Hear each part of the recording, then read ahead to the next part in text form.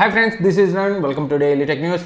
First news మనకి OnePlus నుంచి OnePlus Nord CE అయితే జూన్ 10th ఇండియాలో లాంచ్ చేయబోతున్నారు. ఈ విషయాన్ని వాళ్ళు అఫీషియల్గా కన్ఫర్మ్ చేశారు.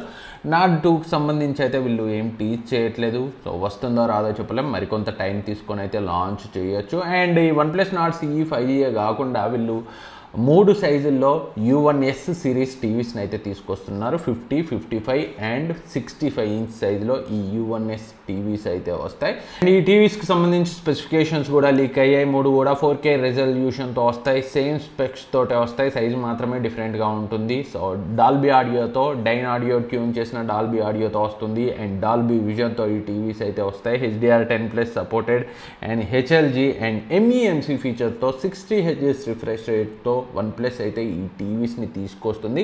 అండ్ ఈ టీవీస్కి సంబంధించి ప్రైస్ కూడా లీక్ అయింది. 50 ఇంచ్ టీవీని లీక్స్ ప్రకారం వీళ్ళు 37,000కి, 55 ఇంచ్ని 43,000కి అండ్ 65 ఇంచ్ని 60,000కి తీసుకొస్తున్నట్లయితే తెలుస్తుంది. త్వరలోనే కన్ఫర్మ్ అయిపోతుంది. అండ్ OnePlus Nord CE గురించి మాట్లాడుకుంటే, ఏదైతే OnePlus Nord N10 so European మార్కెట్లో లాంచ్ చేశారో, సో దాన్నే తీసుకొస్తారని ఒక లీక్ అయితే తెలుస్తుంది. అదైతే మనం ఇప్పుడే కన్ఫర్మ్ చేయలేం. ఏదేమైనా OnePlus Nord ఏదైతే ఉందో దానికంటే ఒక 2-3 వేలు తక్కువ ప్రైస్ రేంజ్లోనే ఈ OnePlus Nord CE 5G అయితే ఉండబోతుంది. ఒకవేళ N10 26,000, Nord మనకి 28,000కి వచ్చింది కాబట్టి N10 26,000కి తీసుకొచ్చిన స్నాప్డ్రాగన్ 690 ప్రాసెసర్తో, సో 90 Hz రిఫ్రెష్ రేట్తో ఆ ప్రైస్ రేంజ్లో ఓవర్ ప్రైస్ అవుతుంది. బట్ వీళ్ళు వేరే ఫోన్ అయితే తీసుకొచ్చే అవకాశాలను అయితే మనం కొట్టిపారేయడం. కన్ఫర్మ్ స్పెక్స్ అయితే మనకి తెలియాల్సి ఉంది, త్వరలోనే తెలుస్తుంది. లాంచ్ టైం దగ్గరికి వచ్చే కొద్దీ వాళ్ళే టీచ్ చేస్తూ ఉంటారు. అండ్ ఈ టీవీస్ అండ్ ఈ మొబైల్ కాకుండా అండ్ OnePlus Nord 2 కాకుండా మరొక ఫోన్ని కూడా OnePlus అయితే తీసుకురాబోతుంది. OnePlus Nord N100కి సక్సెసర్ N200 అయితే తీసుకొస్తుంది. బట్ ఈ ఫోన్ మాత్రం ఇండియాకి రాదని OnePlus CEO పీటర్ లూ అయితే కన్ఫర్మ్ చేశాడు. సో US అండ్ కెనడా మార్కెట్స్లోనే దీన్ని అయితే తీసుకొస్తున్నారు. దీనికి సంబంధించి కూడా స్పెసిఫికేషన్స్ అయితే తెలియాల్సి ఉంది. అండ్ నెక్స్ట్ న్యూస్ మనకి ఒప్పో నుంచి ఒప్పో Reno 6 సిరీస్ని అయితే చైనాలో లాంచ్ చేసింది. వీళ్ళు జూలైలో అయితే ఈ ఫోన్స్ని ఇండియాకి తీసుకొస్తున్నారు. Reno 6ని వీళ్ళు బేస్ వేరియంట్ని 32,000 ప్రైస్ రేంజ్లో, Reno 6 Proని 40,000 ప్రైస్ రేంజ్లో, Reno 6 Pro Plusని 45,000 ప్రైస్ రేంజ్లో లాంచ్ చేశారు. ఇండియన్ కరెన్సీకి కన్వర్ట్ చేసుకుంటే, సో వీటి యొక్క స్పెక్స్ చూస్తే ఫస్ట్ Reno 6 యొక్క స్పెక్స్ చూద్దాం. MediaTek Dimensity 900 ప్రాసెసర్తో 6.43 inch full HD plus super AMOLED డిస్ప్లేతో 90 Hz refresh రేట్తో వస్తుంది. Up to 12GB RAM, 256GB వరకు ర్యామ్ అండ్ స్టోరేజ్ వేరియంట్స్ని అయితే వీళ్ళు తీసుకొచ్చారు. సో Android 11 ColorOS 11తో వస్తుంది. 4300 mAh battery, 65W fast charging support, back side triple camera, 64MP main censor, 8MP మరొక censor, మరొక 2 megapixel censor ఉంటుంది. Front 32 megapixel camera, USB Type-C పోర్ట్తో, so dual band వైఫైతో, Bluetooth 5.2తో ఈ phone అయితే తీసుకొచ్చారు. And Reno 6 Pro and Pro Plusకి సంబంధించిన specs చూస్తే రెండిట్లో కూడా మనకి ఫ్రంట్ 32 మెగాపిక్సెల్ కెమెరా ఉంటుంది. రెండు కూడా 6.53 inch full HD plus super AMOLED డిస్ప్లేతో వస్తాయి. 90 Hz రిఫ్రెష్ రేట్నే వీళ్ళైతే యూజ్ చేశారు.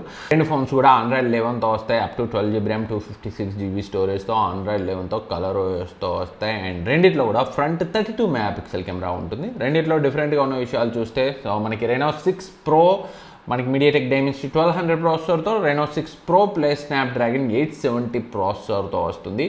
అండ్ కెమెరాస్ గురించి మాట్లాడుకుంటే Reno 6 Pro బ్యాక్ సైడ్ మనకి 64MP main censor, 8MP ultra wide angle lens, 2 megapixel macro సెన్సార్తో వస్తాయి. Reno 6 Pro Plus మనకి back side 50MP Sony 766 సెన్సార్తో, 16MP ultra wide angle లెన్స్తో, 2MP macro లెన్స్తో వస్తుంది. And 13MP telephoto lens కూడా మనకి రెండిట్లో ఉంటుంది. Back side మొత్తం quad camera setup అయితే ఉంటుంది.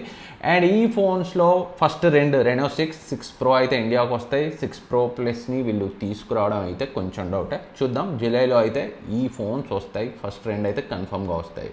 అండ్ నెక్స్ట్ న్యూస్ మనకి పోకో నుంచి POCO F3GT యొక్క ఇండియా లాంచ్ని అయితే పోకో అఫీషియల్గా కన్ఫర్మ్ చేసింది. సో ఒక ట్వీట్ అయితే వేశారు. Locked loaded finger on the trigger, the next F is closure then you thought అని అయితే ఆ ట్వీట్ ఉంది. సో F సిరీస్ ఫోన్ అయితే వస్తుంది. డెఫినెట్గా అది POCO F3GT అవ్వబోతుంది. వాళ్ళు 12 అయితే ఎక్కువ టీజ్ చేశారు టీజర్లో. అంటే MediaTek Dimensity 1200 ప్రాసెసర్తో వస్తుంది. చూస్తుంటే మనకి గ్యాడ్గెట్స్ డాటా, అలాగే సుధాంశు నిన్న చేసిన లీక్ రాంగ్ అయ్యే అవకాశాలు అయితే ఉన్నాయి. So Redmi Note 10 Pro 5G కాకుండా ఏదైతే రెడ్మీ K40 ఎన్హాన్స్డ్ ఎడిషన్ ఉందో చైనాలో లాంచ్ అయిందో దాన్నే POCO F3GTగా ఇండియాకి అయితే తీసుకొచ్చే అవకాశాలు అయితే ఉన్నాయి. వాళ్ళు చేసిన టీజర్ని బట్టి చూస్తుంటే సో అదైతే గుడ్ న్యూస్ అని చెప్పుకోవచ్చు చాలామందికి. ఎందుకంటే AMOLED డిస్ప్లేతో వస్తుంది, బెటర్ ప్రాసెసర్తో వస్తుంది, అండ్ ప్యూర్ గేమింగ్ మొబైల్ డిజైన్తో వస్తుంది, ప్రెషర్ బటన్స్తో వస్తుంది. సో కిల్లర్ మొబైల్ అయితే అవుతుంది. అరౌండ్ 25,000 to 30,000 ప్రైస్ రేంజ్లో అయితే మనం ఈ POCO F3GTని ఇండియాలో ఎక్స్పెక్ట్ చేయొచ్చు. అండ్ లాంచ్ డేట్ గురించి మాట్లాడుకుంటే థర్డ్ క్వార్టర్లో అయితే వీళ్ళు తీసుకొస్తారు. అంటే మనకి జూలైలో ఎక్స్పెక్ట్ చేయొచ్చు ఈ POCO F3GTని. దీనికి సంబంధించి స్పెక్స్ అయితే తెలుసు. ఏదైతే Redmi K40 enhanced gaming edition ఉందో దాన్నే ఇండియాకి POCO F3GTగా అయితే తీసుకొస్తున్నారు. ఒకసారి స్పెక్స్ చూస్తే 6.67 inch full HD plus super AMOLED డిస్ప్లేతో వస్తుంది.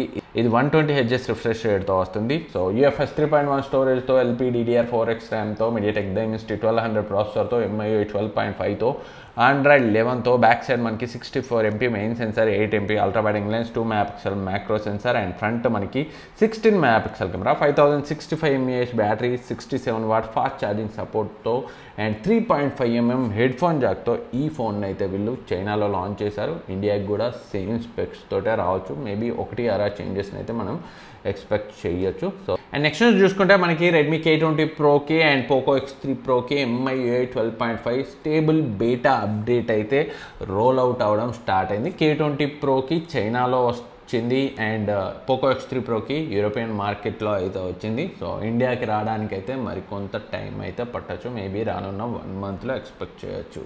అండ్ నెక్స్ట్ మనకి ఒప్పో నుంచి ఒప్పో వాచ్ 1కి సక్సెసర్గా ఒప్పో వాచ్ 2ని అయితే త్వరలోనే తీసుకురాబోతుంది. స్నాప్డ్రాగన్ VR4100 ప్రాసెసర్తో ఈ ఒప్పో వాచ్ 2 అయితే ఉండబోతుంది. సేమ్ ఒప్పో వాచ్ 1 లాగే సో స్క్వేర్ డిజైన్ తోట ఉండబోతుంది. బట్ ఒప్పో వాచ్ 1 అయితే బ్యాటరీ విషయంలో చాలా కంప్లైంట్స్ అయితే వచ్చాయి.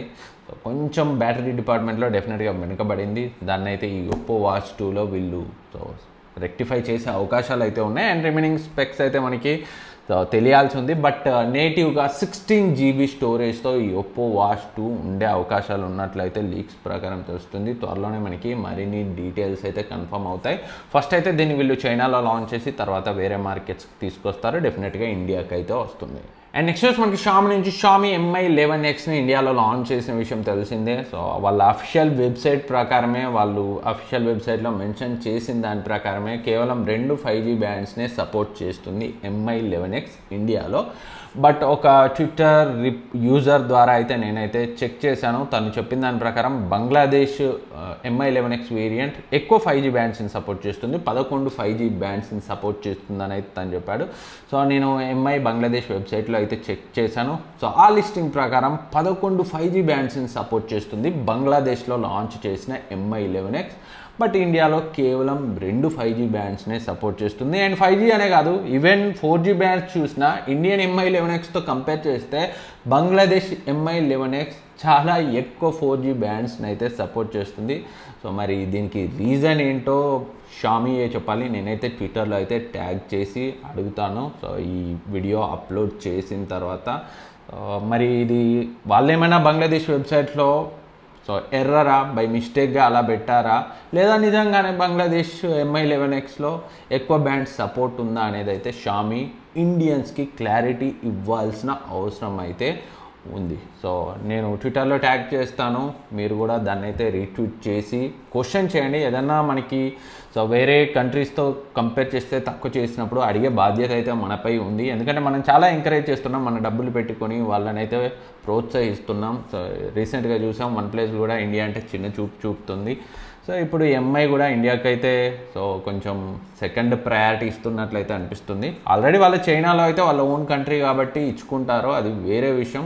కొంచెం మ్యానుఫ్యాక్చరింగ్ కాస్ట్ అవన్నీ తక్కువ పడి ఎంతో కొంత తక్కువ ప్రైస్లో ఇస్తారు. ఇంపోర్ట్ డ్యూటీస్ అవి ఇవని ఇక్కడ కొంచెం ఎక్కువ పెట్టి అమ్ముకుంటారు. సో అది అంతవరకు ఓకే. బట్ ఇదైతే యాక్సెప్ట్ చేసేదైతే కాదు. దీనిపై అయితే షామీ క్లారిటీ ఇవ్వాల్సిన అవసరం అయితే ఉంది. సో ట్విట్టర్లో అయితే మీరు కూడా ట్యాగ్ చేసి అయితే అడగండి. సో ఫ్రెండ్స్, ఇది ఈరోజు టెక్ న్యూస్. ఈ వీడియో మీకు యూజ్ అవుతుంది అనుకుంటున్నాను. ఈ వీడియో మీకు నచ్చితే లైక్ చేయండి, సబ్స్క్రైబ్ చేయండి, మీ ఫ్రెండ్స్కి షేర్ చేయండి. ఈరోజు డీల్స్ ఆఫ్ ద డేని మన టెలిగ్రామ్ డీల్స్ ఛానల్లో పోస్ట్ చేశాను. చాలా లూట్ డీల్స్ ఉన్నాయి, డిస్క్రిప్షన్లో లింక్ ఉంటుంది, అక్కడి నుంచి అయితే జాయిన్ అవ్వండి. Thank you for watching. Next వీడియోలో మళ్ళీ కలుద్దాం.